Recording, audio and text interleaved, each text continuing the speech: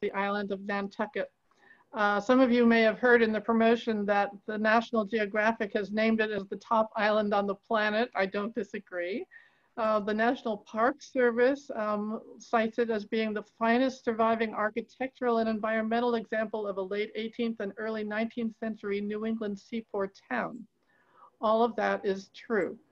I thought what I'd like to do to begin is to kind of settle you into the place. Talk about the geography, how to get there, the funny name, and some history. And after all of that, we'll start our tour. So the screen has a picture of Nantucket in front of it. Hey, yeah. Eileen, yes. Click on the button at the top, at the very top left, right, just a little bit to the, there you go. Okay, okay. Thank you very much. All right. Okay. So it has a kind of half moon shape. The town is where the red dot is. That's the center of life on Nantucket, but there will be other places. We're going to be talking about Wauwinet at the top right. We're going to go down to Sconset on the top, the bottom right. We're going to go over Mataket on the western side. We'll visit some of the beaches, and all of it is going to be fun and exciting. Let me start with where it is. It's 30 miles south of Cape Cod. I didn't know that. I knew the name, but I never knew where it was until I got invited to go there. It's actually about 14 miles long and 3.5 miles wide. It's 40% of the land is in conservation. They're very, very mindful of that because the waves that are beating on the land have given it a shifting shape, and they fight back with environmental measures. How do you get there? Well, several ways. Most people either fly in, they have an airport there, as you can see, but and I think as of last year, Cape Air, JetBlue, and American all flew into Nantucket from here. The second common way is to take the ferry, and there are two lines, the High Line and the Steamship Authority. The latter also takes cars, but you do have to book early because there's only so much room. And of course, if the weather's bad, the ferries won't go at all. So as you're on the ferry coming in, what you are going to see is the Brant Point Lighthouse. And every time I see it, my eyes light up because I know I'm coming to my second home. There's a tradition to throw a penny in the water when you're leaving to make sure that you come back. So I always manage a penny. When we get into the town, we're going to see that and shop a little bit. Let me talk a little bit about the name. It was given to it by the Wampanoag tribe. They were part of the Algonquian nation. They actually inhabited the island for 5,000 years, and they named it Nantucket, and it meant either faraway land or sandy, sterile soil tempting no one, which is kind of funny because these days it has a 10,000 year-round population, but it swells to 50,000 in the summer. So Nantucket to me has everything, and that includes some stories. So let me tell you some stories from yesteryear. The early history has it that a gray whale showed up in the harbor, and it was pursued and killed by the settlers. This is in the 17th century. And this one event started the entire Nantucket whaling industry. Whale oil was what kept the lights on until petroleum came along in the 19th century. So the whaling industry was actually the Mobil of its day, and some say it was our first global economy. It was the leading whale industry in the world. So things were very good for a while. They had beautiful houses and such, brick houses. But in 1820, an event occurred that would have repercussions. There was a Nantucket whaler ship named the Essex. There it is. And it was sailing through the waters in southern Pacific Ocean when a sperm whale came along and sank the ship. There were about 20 crew on board, and they went for weeks trying to reach the mainland, which was about 2,000 miles away. Well, that story captured the imagination of one of our writers named Herman Melville. And so he filled it with characters right out of Nantucket. Ahab and Starbuck were actual people. And he wrote about this event, or about the whaling industry. He said, 2/3 of this terraqueous globe are the Nantucketers. For the sea is his, he owns it, as emperors own empires. That I thought was a beautiful passage. So they were sailing along the richest place in the world for a time. And in the 19th century, 3 disasters struck. First off, they had a fire in 1846. It was a devastating event. They lost over $1 million worth in property. 300 or 400 buildings in the downtown were lost.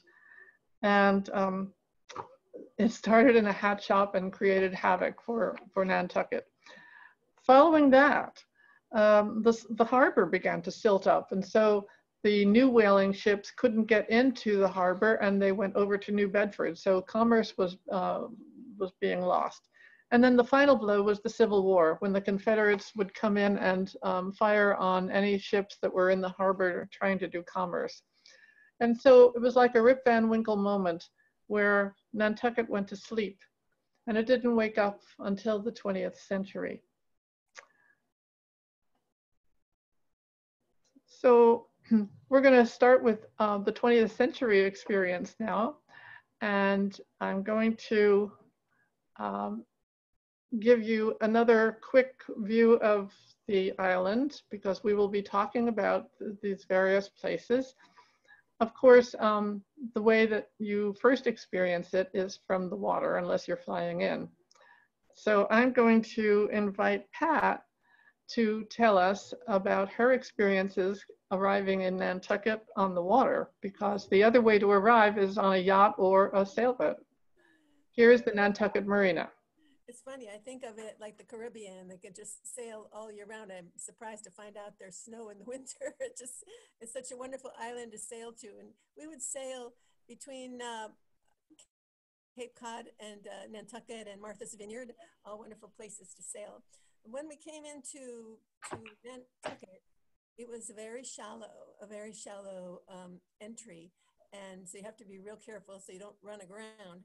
But our friend Bob, who had a choily ketch that we would sail on frequently up there, said he was intrigued with the stories that Eileen almost touched on, which is that there's a lot of whaling in the history of Nantucket. And he said he loved to think about the whaling ships coming in who had caught whales, and they were so bogged down with the weight that other ships had to come out with special stanchions to lift the boat a bit out of the water so it could actually arrive into the port. So it was, they had to elevate it so that the bounty of whale meat could be brought all the way into port in Nantucket. Thanks, Eileen. Oh, thank you, Pat. So when you get off your boat, you are on docks, and there are several of them running in parallel. They're full of these beautiful gray shingled establishments. They could be bars and restaurants, souvenir shops, of course, and dress shops. You can book a whaling expedition there. You can book a fishing expedition, or you can simply buy fresh fish to cook that evening. The docks are alive and fun. So let's start with an island tour, not in downtown. We'll come back to that at the end. But I wanted to take you to the northeast, which is called Wawinut. It's not even a village, it's a hamlet. And there is a very upscale hotel there. When I checked the rates several years ago, it was $400 a night starting. But they have a restaurant there. Beyond that, the access is four-wheel drive only, and it goes up to the Great Point Lighthouse. We used to go there on Sunday evenings. They would have a performance there with a shantyman singing sea songs, and you could depend on hearing Shenandoah before the night was out. It was lots of fun. When you travel down the coast, you reach the village of, well, it's a town actually. It's the other town on Nantucket called Sconset. Its full name is Wisconsin, but everybody calls it Sconset. And Sconset has some of the oldest dwellings on the island, dating back to the 17th century when it was a fishing village. In the 20th century, it gained popularity as an artist's colony and an actor's colony. And it's famous for its rows of cottages. I'm sorry, there's the Walwinet Hotel. And here are the cottages in Sconset. And they're covered with roses. They're quite lovely and very different looking from anything else you'll see anywhere. So if you travel around to the south side, you're going to hit the Atlantic Ocean full force. The waters are quite rough there, but there are some beaches that people like. There's Surfside and there's Cisco. And there's Tom Never's Land, which is a community populated by Portuguese descendants. On the bay side, with the calm waters, we have things like Dionis and jetties and Children's Beach. We would pack a car full of chairs and a tent and lunch baskets, and the car would drive over while the rest of us got on bicycles and went down the bike paths. Sometimes we would stop and pick blueberries along the way. And we would spend the day on the ocean. You can see the dunes to the left there. They are endangered now and you can't walk on the dunes any longer, but they certainly added to the beauty of the moment. From there, we swing west. At the western tip of Nantucket is a little place called Nantucket. It's a small village. It has a famous, one of Nantucket's famous ladies, Nantucket Millie. She was actually with the US Coast Guard and was credited with watching out for German submarines during World War II, training dogs for military personnel. And once a Panamanian steamer came along and started to sink, and she was able to sound the alarm, which saved the ship and its crew. So Nantucket Millie is quite famous on Nantucket. All right, so let's move to the town. The town has so many attractions, and one of the biggest ones, of course, addresses its heritage, the Whaling Museum. And in the Whaling Museum, there are exhibits of native peoples. There's an exhibit of the important ladies of Nantucket, lots of ship models, and this huge sperm whale jawbone, which just almost covers the length of the room there. Next to it is the Athenaeum. The Athenaeum is a beautiful Greek Revival styled library. And it's a wonderful place to take the kids for reading books or crafts. And there is a second Greek Revival called the Hadwin House, a little farther out of town. And between the two of them, they are the examples of a lot of the architecture that was famous in the 19th century there. The next stop we're going to have is the Maria Mitchell House and Observatory. It's actually two places. There's the house, which is near downtown, and farther to the west is the observatory. I was doing some research on it, and it apparently has a valuable collection of over 8,000 wide-field glass photographic plates recording observations of large swaths of sky from 1913 to 1995. For over 50 years, I know that they've been hosting internships for summer students, and they also have open houses that you can go to and watch the night sky through their telescopes. A wonderful way to entertain the family. Moving along, one of my favorite stops, this beautiful windmill is the oldest surviving one in the country. It dates from 1746. And it's still in use today. You can go and it turns out about 5 bushels of corn a minute, and you can go and buy your corn there. Here's an interesting stopover. This is the old gaol. I just thought I'd show you the picture of what it was like to be imprisoned by the administration. There was a story of a gentleman who was in there for several years, but well supplied with food from his family and crafts, and apparently he didn't have too bad a time.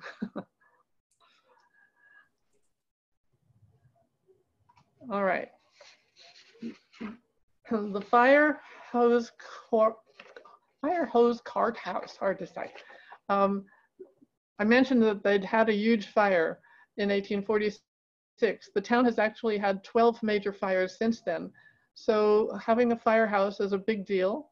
Sconset didn't get one for a long time, but they do have one now. But this picture shows the old cart from, I guess, the 18th, rather the 19th century, I would think, and being pulled.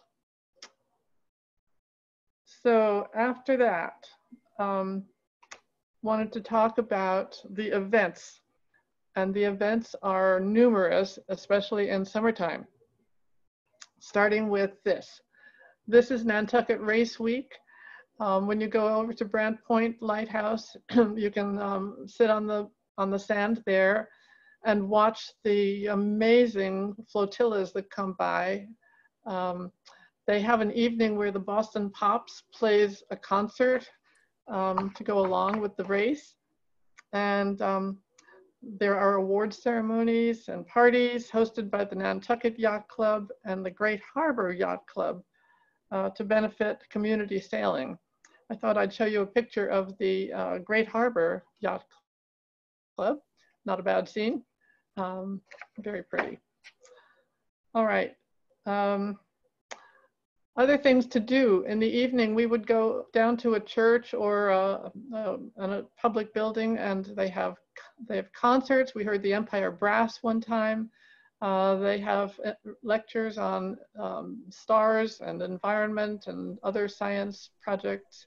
So there's a lively evening opportunity for having an adventure.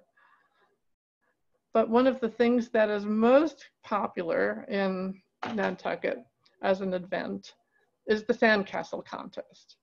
And I mean, these guys are serious. Take a look at this. They work, I guess, a week long to create these things. And it's put on by the local Chamber of Commerce and the Nantucket School of Design. And we actually, they give a lot of prizes. We actually got a prize once.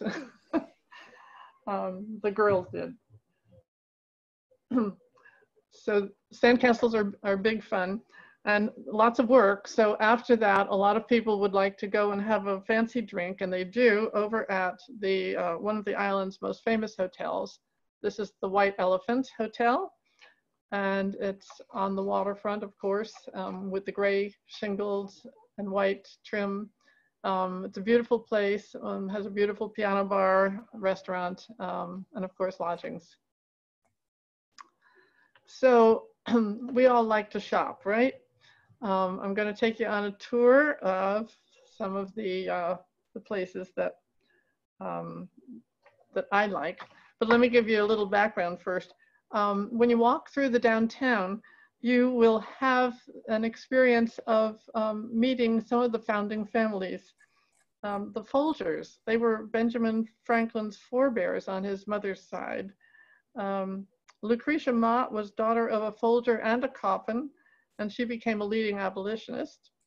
The Macy's started a department store and produced the Union General who accepted Lee's surrender at Appomattox, but more about that one later. Lots of names that bring recognitions. There's a wonderful building called the Jared Coffin House.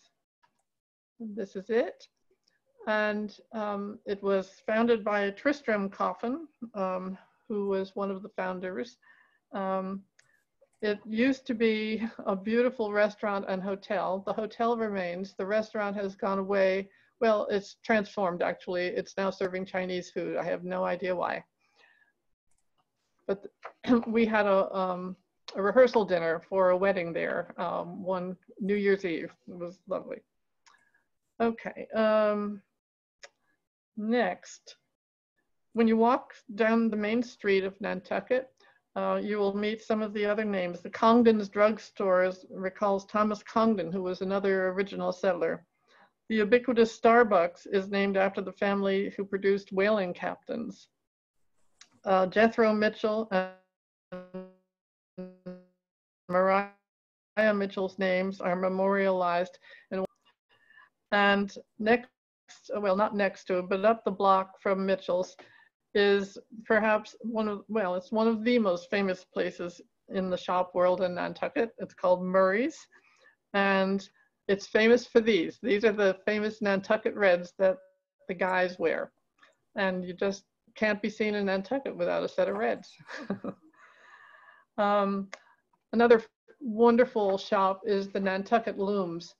I could spend hours in there looking at the beautiful fabrics and blankets and cushions that they have turned out. Among my other favorites, there's Erica Wilson Embroidery Shop. She used to be famous for her needlepoint. Times have changed. She has branched out, so you can find dresses and still the needlework. Ice cream. The ice cream parlors are all around. There used to be a lovely one with a courtyard setting, and it has gone away, but there are about 3 or 4 new ice cream shops. Some of them are close to the docks, and they offer wonderful ice cream. Then there is the Pacific National Bank, and I mention it because my friend Tinka keeps she keeps her recipe for clogged chowder in the vault of the Pacific National Bank. My husband actually started a checking account there because he thought the name was so hilarious. And it's known for, when you walk in the lobby, there is a gold measure in the lobby area, reminiscent of the things that used to happen in the world of banking in Nantucket when the ships came in. So besides the commercial shops, and there was I have to mention that there used to be a beautiful one called Seven Seas. You could walk the length of a block from front to back. It was a long, narrow shop, rooms filled with all sorts of souvenir items.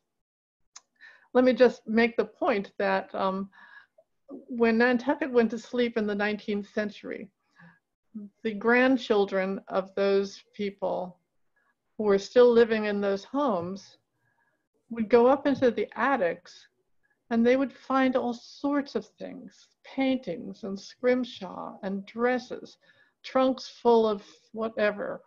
And they began to realize that they had history in their homes. And that was the founding of the Nantucket Historical Association, which is one of the major organizations on the island.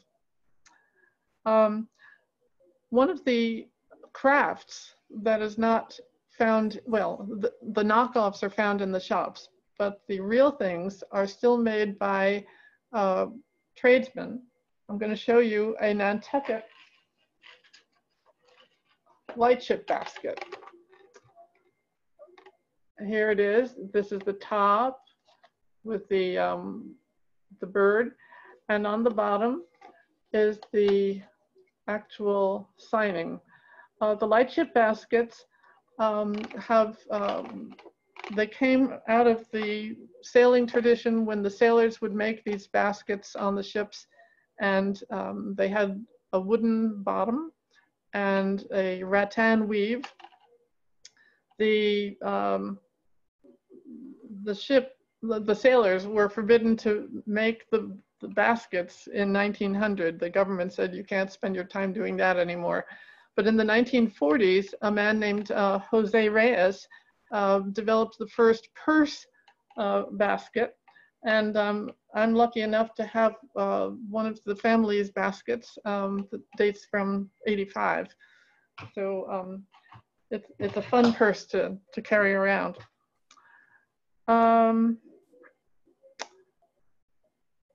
When you're on the docks, as I mentioned, there's lots of things to do. One of the fun things that I used to do was to go into a studio gallery by John Stobart.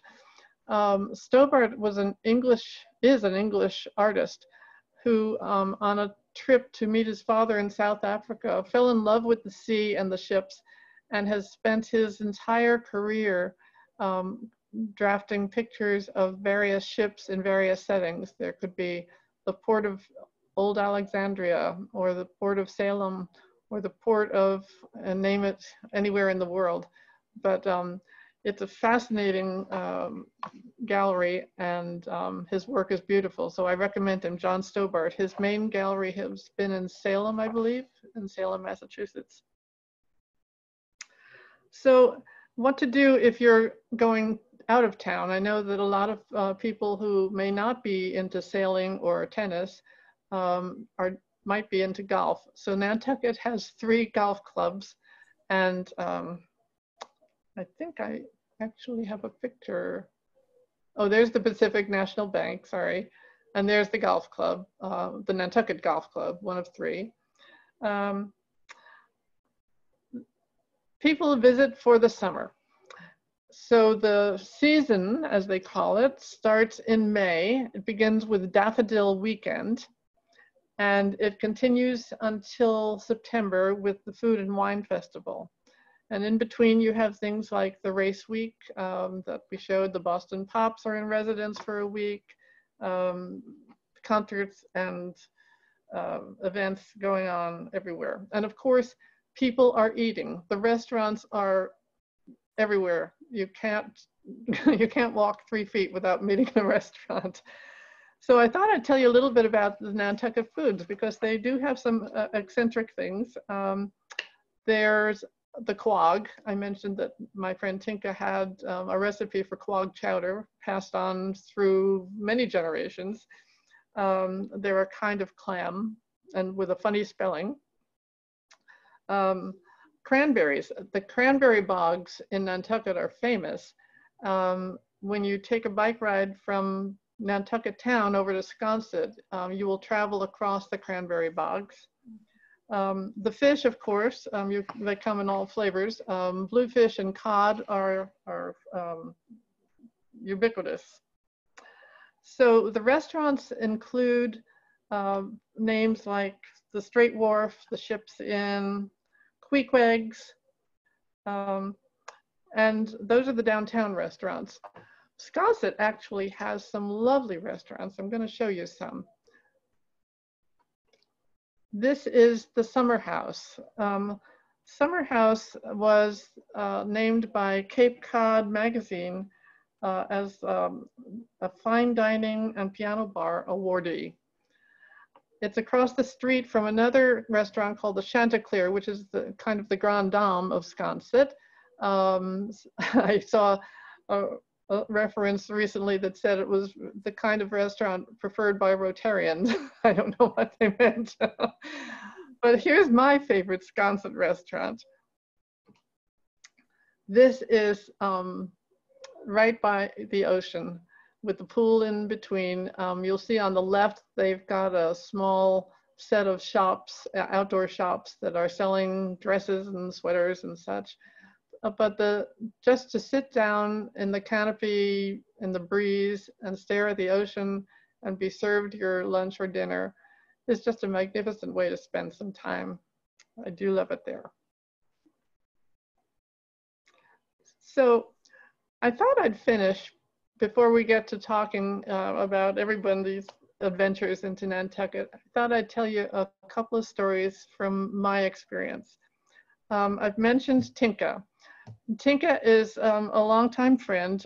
We met when she was the assistant dean at Peabody Conservatory, and I was in the classical music business at the radio station. So she's godmother to our middle daughter, and she is a lifelong Nantucketer and a descendant of one of the founding families, the Macy's. I mentioned earlier that General Macy had been the one to receive the sword at Appomattox. Well, that sword is in Tinka's house. She lives in a Greek Revival home on Main Street, 123 Main.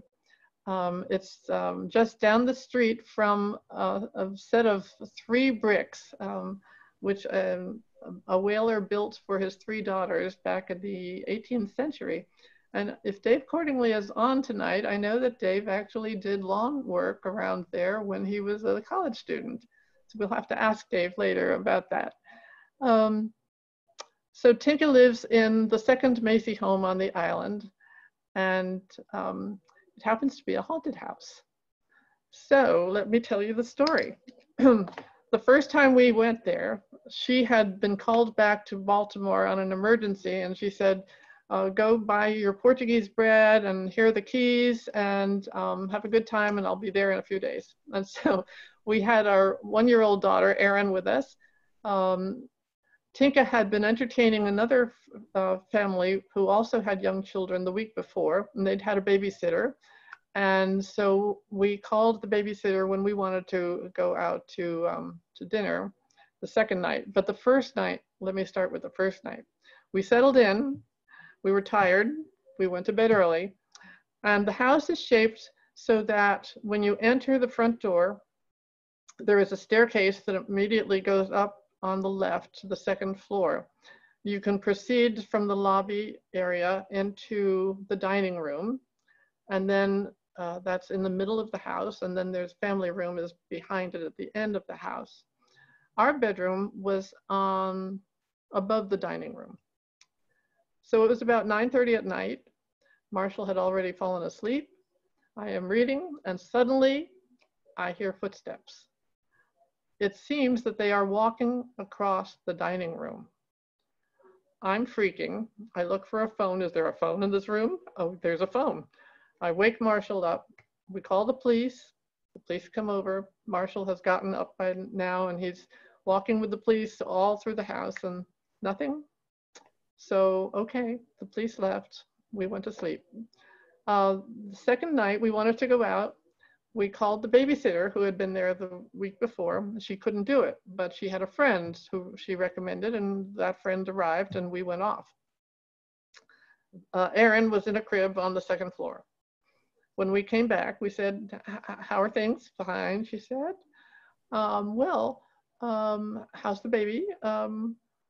Well, she said, you know, I was afraid to go up because there were footsteps walking up and down, and I was just freaking. I said, oh, I forgot to tell you, the floors creak, because I didn't want to upset her. So the third day, Tinka and a friend arrived. He had the downstairs bedroom, and Tinka's bedroom was on the front of the second floor. And at breakfast the next morning, he said, Tinka, what were you doing up last night at 1? And she said, I wasn't up at 1. He said, well, I heard you walking. And at that point, I said, we have a confession to make. We've heard footsteps walking too. And Tinka just laughed. And she said, oh, that's my great-grandmother Lydia. She lives here too. So in subsequent episodes, because I didn't believe in ghosts until then, the dean of Hopkins was invited to be a guest one Thanksgiving. Tinka was not in residence, and he asked her, who is the gray lady that lives here? Because he had seen the ghost. The dog, when her fiance Fernando arrived to do some work on the house, they came in the lobby. They went up the staircase off the lobby, and halfway up, the dog, whose name was Chico, stopped and started to growl into the air. So we just have confirmation from several sources. And so that's my haunted house story. And we've had other stories. We were in Hurricane Bob when it came on island, and I looked out the back window. My car was parked near a tree, and I thought to myself, you know, that's not a good place for it. So I went out and I moved the car, and 5 minutes later, a tree landed right where my car had been. And all of the trees along the main street, those that were elm streets, went down like a row of dominoes because elms do not have a strong root system. And this was another funny story because everybody was calling for the fire department to come out and assist. And Tinka, Tinka would call them up and she'd say, "Hello, boys, I've got fresh apple pie here. Would like to see you." And they were over there in a jiffy fixing our wires. So we've had a lot of fun in Nantucket over the years. So I know some of you have been there, and I'd love to hear your stories of Nantucket and the places that you love. So let's open this up for conversation. Thank you, Eileen. Then, that was great. Can you hear me now? Yes. You're better now, Pat. Okay. Yeah, thank Mike Mulroney. He told me to go down to the mute button and press the arrow, and then I got a bar I could slide, and there were some couple bars that were all the way off, so I don't know how that happened, but. And let's see, Gail Van Buren asked, how many hotels are there in Nantucket? I don't know these days because hotel, if you use the strict definition, there's the Wawinnet, there's the White Elephant, there's the Jared Coffin, and probably 3 or 4 others. But most people go there and rent a house or a B&B type situation. Great. So if folks would like to, let's see, we've got Karen Lumpkins has her hand raised. Karen? And so if folks would like to comment, you can press the raise your hand button, or you can type something into Q&A. And oh, and I have one last picture to show. I forgot. I have one last picture to show. There's Tinka. This was taken many years ago when my children, who are now edging to 40, were little ones. And to Tinka's right is Millie, who was her surrogate mom. Tinka's wedding dress came out of a trunk. It was an 1832 wedding dress that had been worn at a ball with Napoleon in Paris. And she went shopping for wedding dresses. She had several from the family vault. But she likes costumes, and so we all got dressed up one afternoon. Nice. I think Karen's mic is open now. Karen? Can you hear me? Yes. Oh, okay. I've gone to Nantucket a lot because I lived in Massachusetts. And I think one of the best times was the Christmas stroll in December. Mm. That was so much fun. Yeah. And also, I used to stay at the Anchor Inn. Uh-huh. And the history behind the Anchor Inn, it had to do with, I think, the movie Yours, Mine, and Ours. I don't think I know the movie.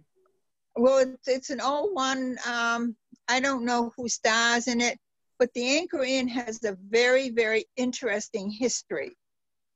And as far as I know, 3-4 years ago, the same innkeepers were there. And they were so nice. I stayed there all the time. I went for the Daffodil Festival. I would go in the fall. Mm-hmm. And I went to quite a few Christmas strolls, and I always stayed at the Anchor Inn. I love the place because of the history. I'll check it out next time I'm there. Thank you. Yes, you know, please do. Even if you just go in and say, "Oh, I heard about this from Karen Lumpkins." She probably will remember me because I was from Hingham. Okay. But yes, I love the island much better than Martha's Vineyard. You know, I've never gotten over to Martha's Vineyard. The reason is you can't get from one island to the other. You have to go back to Hyannis and take another ferry in order to get there. And so no, I beg to differ, because I took my brother, we were on Martha's Vineyard at Oak Bluff. Yes. And we took a boat from their dock straight into the harbor where you saw Brant Rock and you got off. You did? Wow. Downtown, yes. That's interesting. I've never heard anybody say you could do that. You can do it. I don't know if you can do it from every place, but you can do it from Oak Bluff. Okay. Yes. Okay. Good. Good to know. I read you can. Yes. Go to Nantucket and you want to go to, I think it's only in the summer. I don't think they run it, because the whole family was there in the summer, and I wanted my brother to go with me. And then we took a bus trip, and it's a really interesting place, because the guy was talking about the little schoolhouse that was the oldest something or other, and we went all around. And, you know, but I do know you can do that. Okay, good to know. Thanks. Okay. Thank Great. you, Eileen. Thank you. Okay, Michael Mulraney has his hand raised. And then there was a request, Eileen, could you stop sharing the PowerPoint?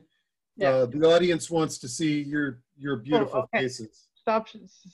Down at the bottom. At the top. Got it. Okay. There you go. Yeah, now we can see you. That actually was why I raised my hand, just to say, Oh, okay. go back to gallery view. Okay. Steve, I don't know if you want to put everybody in gallery view, because all we can see is Pat and Eileen right now. Yeah, that's a great thing, and I'll start with you, Michael. I will make you a panelist. So anybody who would like to jump on over to the travel party section, raise your hand, and then I will make you a panelist, and everybody can see each other.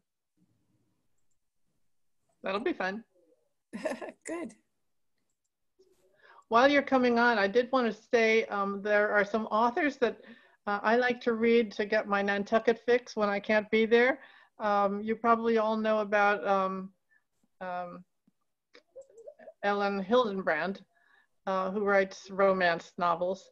Francine Matthews writes mysteries placed in Nantucket. And just recently, I came across a fantastic documentary by Rick Burns, and I'm going to guess that he is the son of Ken Burns, because it's in that style. It's a 30-minute documentary on YouTube on Nantucket, and it's gorgeous, and I think you would all love it. Okay, and I'm getting people over there. If you raised your hand, you should be able to do your video and audio. Or you can click on the stop video, and that'll allow your video to be displayed at the bottom of the screen. All right.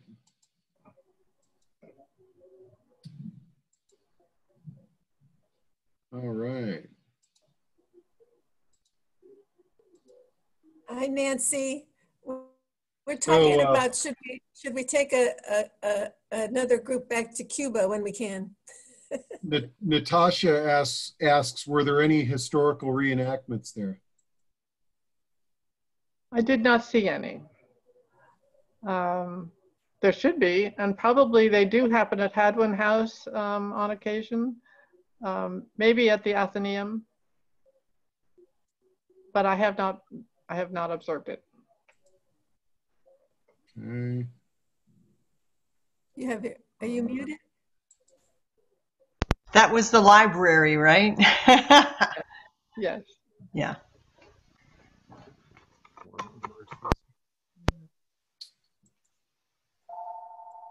So who's been to Nantucket? Nancy has. La Follette. Yeah. Right. Do you have a story about something special in your memory banks from going there? It's done. So I've been to Nantucket just once, and it was like 40 years ago, but I remember beautiful sunsets at Nantucket and fabulous waves at Surfside. And my favorite restaurant was Brotherhood of Thieves. Oh, yes, yes. I have never eaten there, but I certainly know the name. Yeah, great French fries. Okay. Wonderful. The restaurants come and go. I mentioned Jared Coffin House used to have a beautiful, elegant dining room. And there was another one, a mansion of sorts called India House. And they had fantastic brunches. But they've both gone the way of modernization. Oh, and you know what else I wanted to say, Eileen, while you were on Nantucket for Hurricane Bob, I was on Martha's Vineyard for Hurricane Bob. Well, hey, sisters in hurricanes. I know. Fun. Did they have elm trees that go down too? Oh, we had trees that came down. Yeah, we were renting a house, and yeah, trees came down. Yeah. So. I see Judy Leave on here. She's the woman that we sailed with when we were sailing up there on the Choi Leave. Oh. Judy, do you have any comments? No, can you hear me? Yes. Oh, okay. Can't see you. Can't see you. Oh, no, you can. All right. I was just gonna say, were you with us, Pat, the time that we were tied up for 3 days in the Northeaster and couldn't even get off the boat? Mm. Yes. I mean, the wind was so strong, and we were starting to run out of food, as I recall, and we tried to kind of get off the boat, or at least the husbands tried to get off the boat, and were blowing around the dock, and at first we had to moor out for a while, as I recall. And I'm trying to think, did we used to go to a place called Dead-Eye Dick's? Was that on? Oh, was that that sounds familiar. Remember Dave and Bob used to play and everyone sang, but I can't remember if that was in Nantucket Harbor at that time or not. We're talking 50 years ago, people. That was a long time. That's good funny. memories. Yeah, I also I've never heard of Dead-Eye Dick's, but I'll keep it in mind. I don't think it's probably there anymore if you don't know I it. don't think it is. No. No, we had to go. I think yeah. So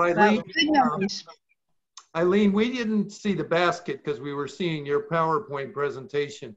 So if you still have the basket and you want to show it, everybody could go in speaker view at the top right screen, and then they can get a full view of Eileen with the basket. All right. Here's the basket. Oh, pretty. And has a little catch here. Mm-hmm. The bottom has the maker's name and the date. Mm-hmm. And the top has the whale, which is attached to all of these Nantucket light ships. There it is. Beautiful. Yeah. Thanks, Eileen.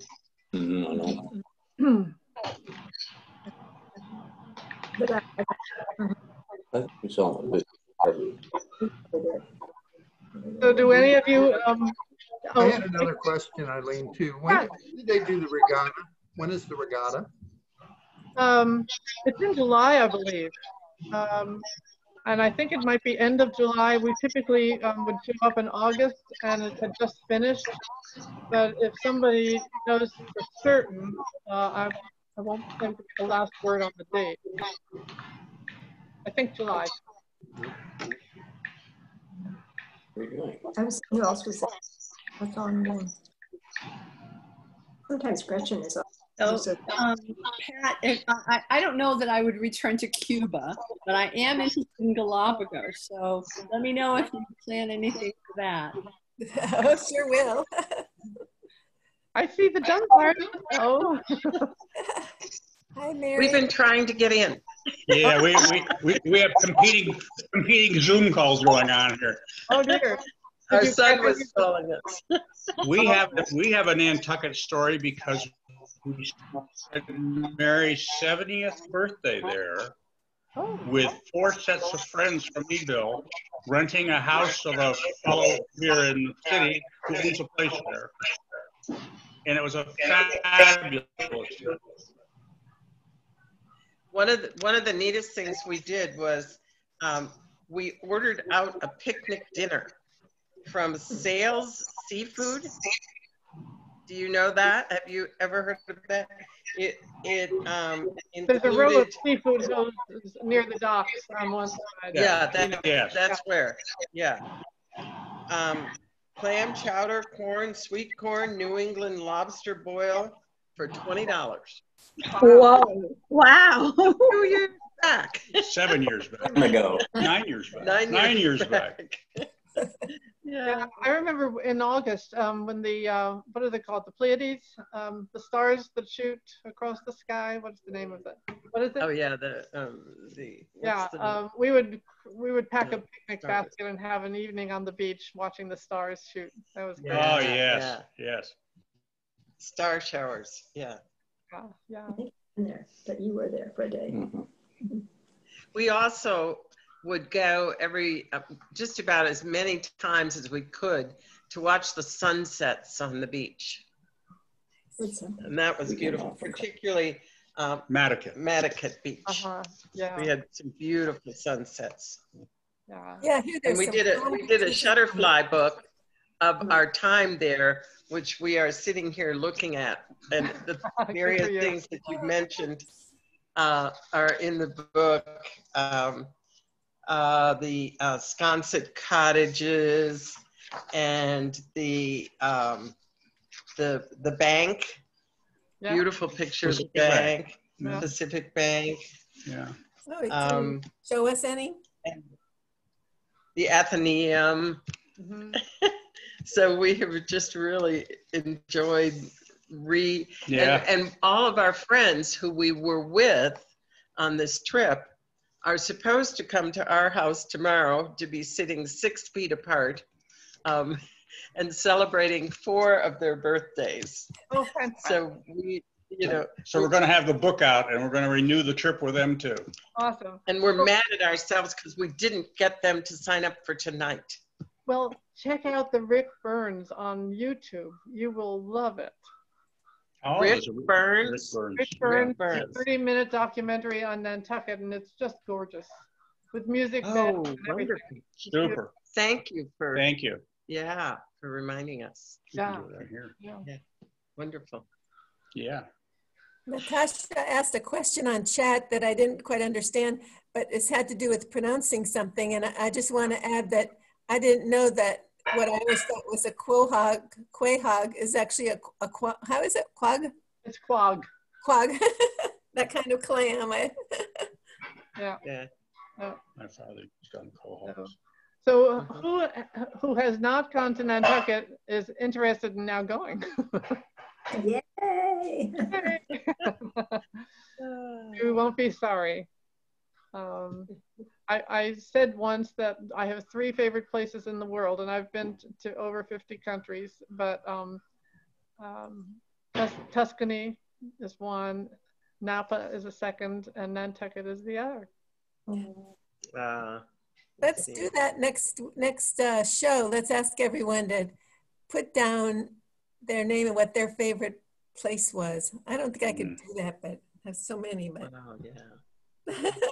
It's very hard. Yeah. What would you put down? The English cottage. Oh, I know what you put down the boundary waters. You put down the boundary waters. Where?